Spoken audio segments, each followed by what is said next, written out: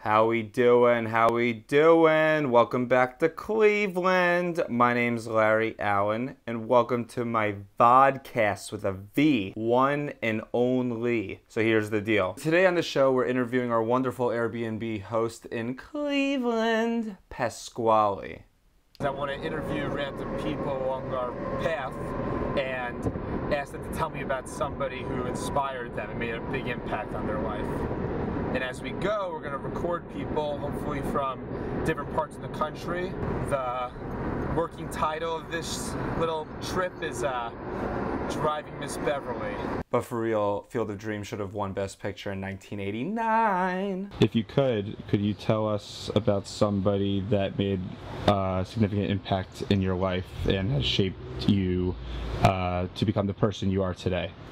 I would say my mom helped shape who I am today. I'm a lot like my mom.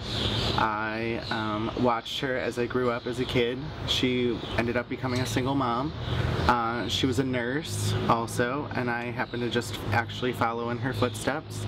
I just graduated with my nursing degree in March, and she started out in labor and delivery, and that's also where I'm headed to start out. I did my senior practicum recently in labor and delivery and found my niche, and being a male, it was kind of difficult to enter into that world as not a doctor, but to be a nurse, and that, you know, you get to coach people, and just learning from my mom and seeing how hardworking she was, it helped push me to follow my dreams and follow my passion, which is to help people.